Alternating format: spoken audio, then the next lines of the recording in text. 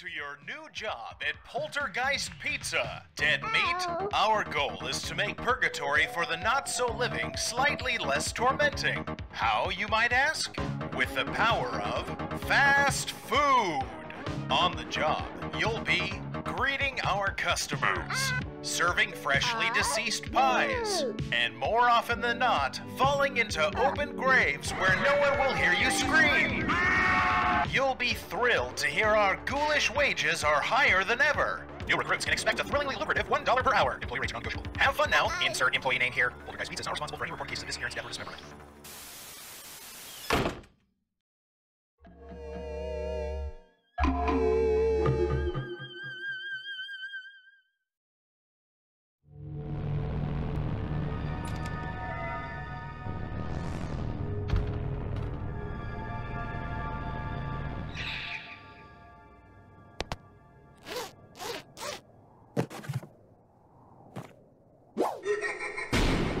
You've got this, Suzie. It's just like the movie with the pets.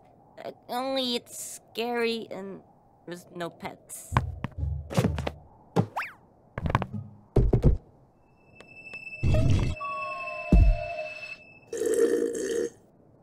Oh, my pie. Of course. Thank you, young lady. Here's your order, sir, of rat guts, pickled eyeballs, and a complimentary fish bone. To exaggerate the visual gag.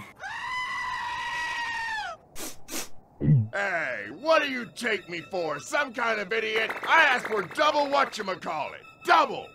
I want a refund, you punk! I'm sorry, sir, but our refund policy explicitly states a zero refund policy. Don't you give me that shtick.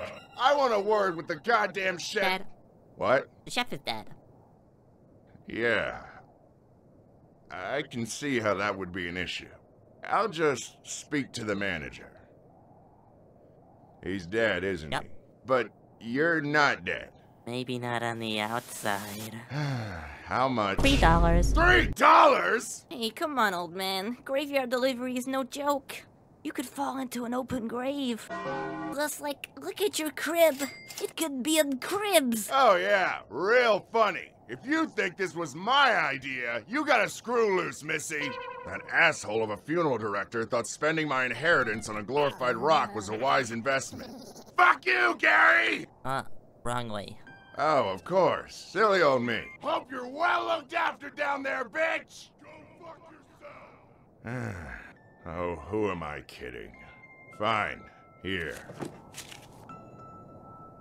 Tip?